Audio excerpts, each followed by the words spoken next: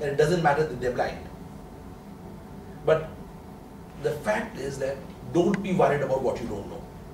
In fact, if your boss tells you you are in the sports practice from tomorrow and you've never played anything except, what's it called, noughts and crosses in your life, don't worry, that's your chance to learn. So the habit I'm telling you all to inculcate in yourself is be willing to go beyond your comfort zone. Don't stay in your comfort zone. That doesn't mean that you suddenly try and write a press release in Urdu. No. Know your limitations. Okay? But if you have a chance to be put in the language media team, please go ahead, because you will learn more about languages by being in that team. All I'm saying is, 40 years ago, 35 years ago, 40 years ago, when I started working, there were no opportunities of this kind. But today you have the opportunity that if you're working with a company which has that kind of bandwidth, you have the opportunity to be exposed to things which you otherwise will not be exposed to. On the other hand, if you're good at commerce, if you're good at hospitality, and you have a chance to be in the hospitality team, then make sure you grow much faster than the other guy who hasn't been there. Otherwise, your experience is of no use. And if you see that you're not growing as fast, get out and do something else quickly. Within that scheme of things.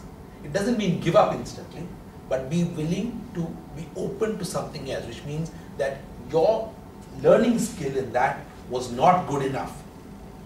Don't blame the world, blame yourself.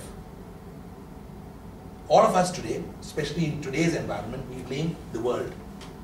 The net was slow, the metro was late, my mother didn't cook nicely, or the maid was, burnt the milk, whatever it is. Okay?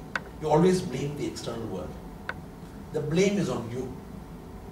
The world is saying that, but today everyone is so politically correct, they don't say that to you. Okay? Everyone's so scared and walking on eggs and saying all the right things.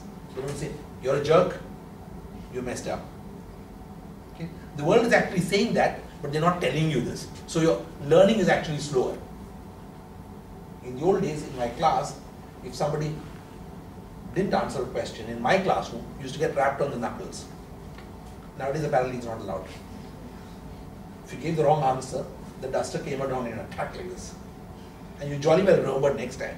You don't make a mistake the second time.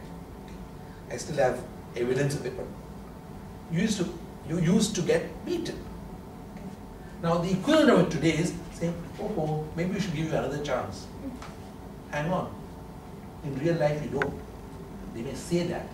The next time they get a chance, they move on to the next person.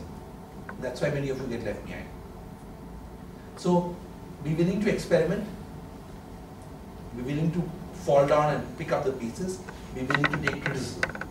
This is another habit which is missed out most often. Be willing to take criticism. In fact, I always tell people, which I will even today, what is it that you all wanted to hear which you missed out on? I have to be willing to hear that I missed out on talking about this, which is why I asked at the beginning, what do you want to talk about? So I give you the chance to say, okay, we want you to talk about this. But you have to be willing to finish this classroom, walk out there, call Dave from the car and say, what did I not do?